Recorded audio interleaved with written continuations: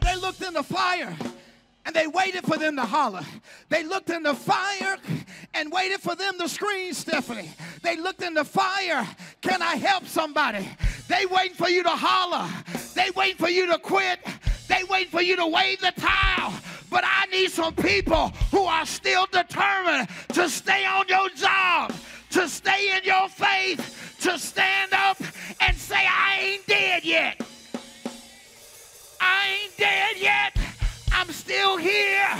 I've been kept by his love. High five 3 people and say, we ain't dead yet.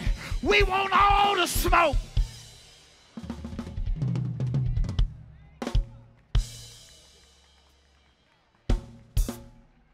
John Moran ain't the only one. Watch this.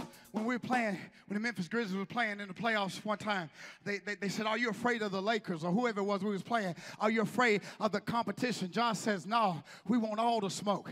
We climb up the chimney in Memphis. I need some Memphians who want all the smoke this year. Say, we climbing up the chimney.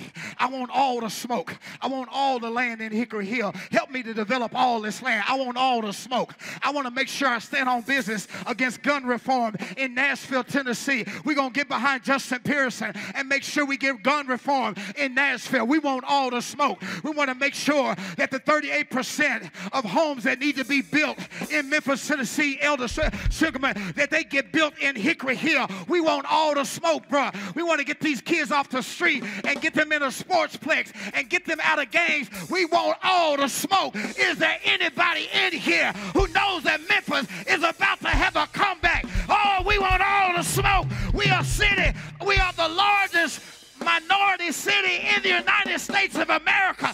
It's time